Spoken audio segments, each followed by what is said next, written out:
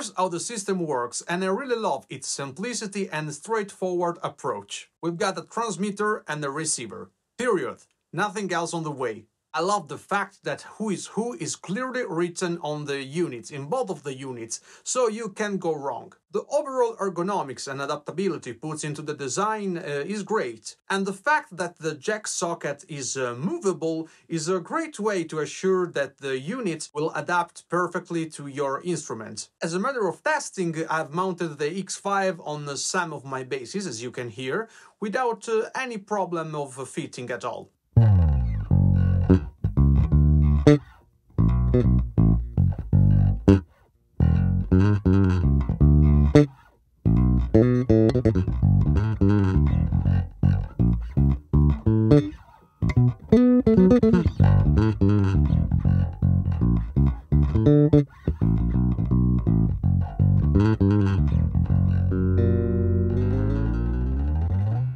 The back of the units have this nice rubber protection, and in order to protect the finish of our instruments. This gives you the total flexibility and possibility to really follow the ergonomy and the natural design of your instrument. And this gives actually a pretty nice margin of adaptability. The operation and control of the U2 are pretty simple. We got an on and off button, and a channel button, and two LEDs.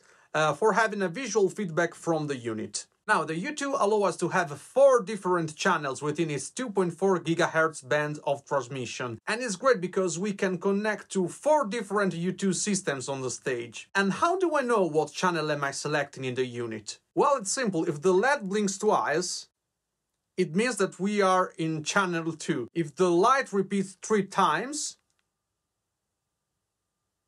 it means that we are in the number 3, and this principle applies also to channel 1 and 4, of course.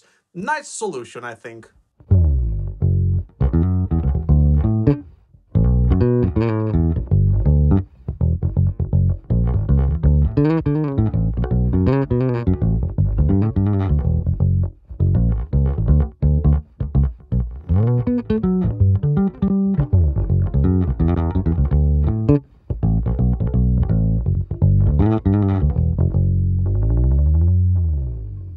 Now let's discuss about battery life and charging experience. Obviously, as a wireless device, the 2 units need electric charge. And we've got a mini USB socket that allow us to have up to 4 hours of performance, which is a great sweet spot in my opinion. Another great thing is that Xvive included in every box this Y cable, and this means you can charge both devices at the same time, and this all from a single USB port. Now, about the charge ratio, you basically have to double up the time of charge to have an approximate idea of the time you can play with it. For example, 20 minutes of charge will give you around 40 minutes of performance.